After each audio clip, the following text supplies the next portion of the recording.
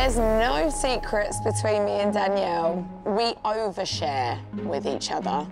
And apparently everyone that's watching.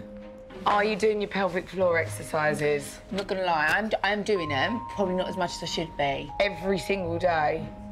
How many times a day? Just once? Like 2 to 3. Well, I do the thing with the wee that you told me. No, it needs to be separate. Actively do them, pulses, squeezes. As you pull in, 'cause that's what you do, don't you? You squeeze.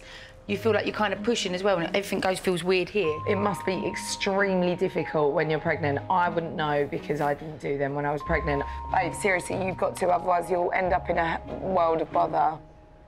Have you been doing your perineus massage? What's that? I'm gonna guess that's a no then. So basically, to prevent tears, you need to start stretching the vaginal walls to loosen it up slightly. Did you do that? Yeah, I did. I stuck my fingers up and I stretched it. Fern, there's oversharing and then there's oversharing. Light tugs.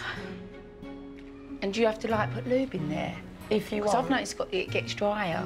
Really? Yeah. I felt like mine was really moist. This goes out on telly, girls. You know that, right? But you weren't really having sex, obviously, when you were I pregnant. wasn't at all. When you do, it's like, still don't feel right. How often are you having sex? Well, not as much anymore, obviously, because you're very conscious that the bump is there. But I was fine until up to, I'd say, 5 months.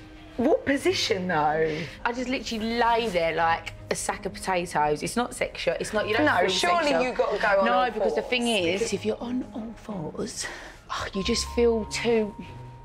You don't feel nice. I'd rather just lay. I mean, it's not great for him. Tom does all the work. I'm sure that's one job he's happy to help out with.